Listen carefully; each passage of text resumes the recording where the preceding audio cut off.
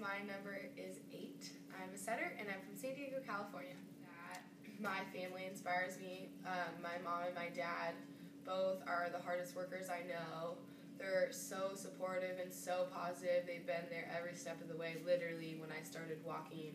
I was at a new school, the Hoy Country Day, and I was the new girl, and one of the girls in my class, Molly Rogers, she told me, hey, you should just come to Coast and try out volleyball, and I played every other sport except for volleyball, so my mom said, all right, that's fine, I'll let you go. So we did this 6-week training camp, and at the end of the training camp, there were tryouts. Well, I'm so competitive, so I just begged my mom, can I please stay?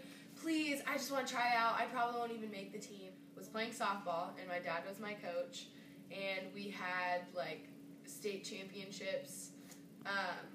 We were the UC All-Stars, and it was in Barstow, and it was 105 degrees or something like that.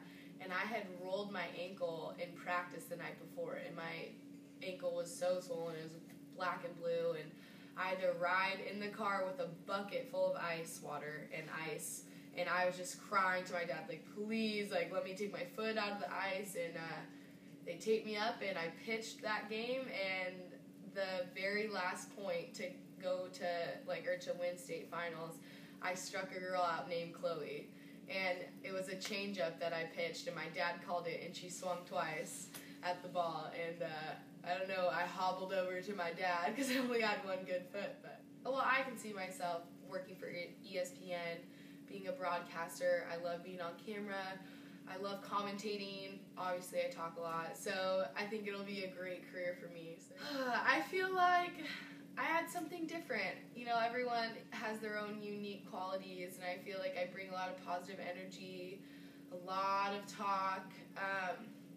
I'm a setter, so naturally I'm the leader. I run the offense, I'm quarterback, so I think that I just bring seeing the game a little bit to the team, and I just love to yell and have fun, so that's always great too. Why didn't I come the first time? That's the real question. Why not SDSU? This place is the best place I've ever been, and it's home for me. My family gets to see me play. They don't have to drive forever. I love all my coaches. I love my teammates. Eat and sleep, and definitely watch Netflix. I'm addicted to Netflix. That's all I do in my free time besides sleeping and eating. I'd have to go with beating Cal.